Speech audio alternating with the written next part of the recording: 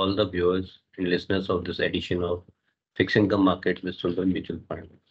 As expected in the last policy, MPC held the repo rate at 6.5 and reiterated that this is not a pivot, indicating a preference to act on any surprise on inflation and to underline the preference maintained the stance at withdrawal of accommodation.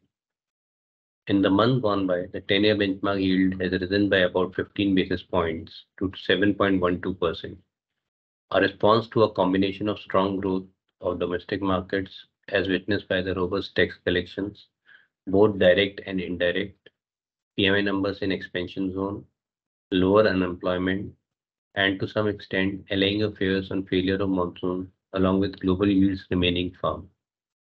With festival season kicking in by end of this quarter, along with robust credit offtake, particularly in personal loan segment, money demand remaining high is quite probable, leading to a liquidity remaining on a tighter leash.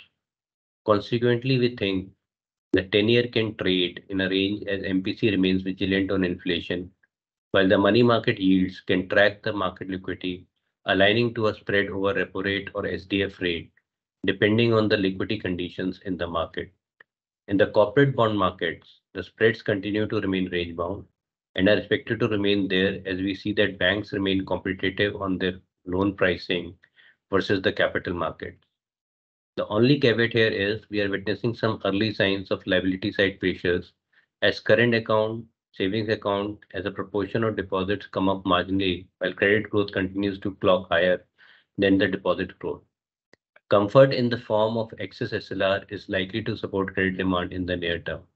In the next few quarters, we may see some slowdown in credit demand as seasonal factors like festival season kick in with some structural factors like upcoming state and national elections, tighter global liquidity, etc.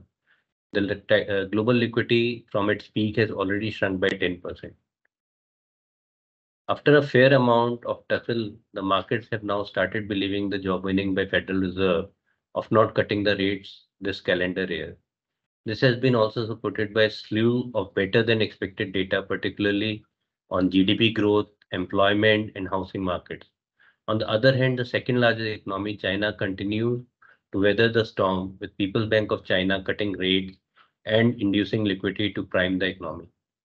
We think in the US, growth will slow as higher rates feed into the economy, while in China, old method of infrastructure push to propel GDP is unlikely to yield the desired result on suboptimal multiplier outcome. For India, this has been showing in weaker goods export and a higher trade deficit and can result in dragging down the overall growth. But with India's reforms and strong domestic orientation, it is likely to get a larger share of global flows, keeping a lid on sudden rise in rates. In case the United States resorts to a hiking rate more than what is already discounted by the market, Monetary Policy Committee is likely to follow suit.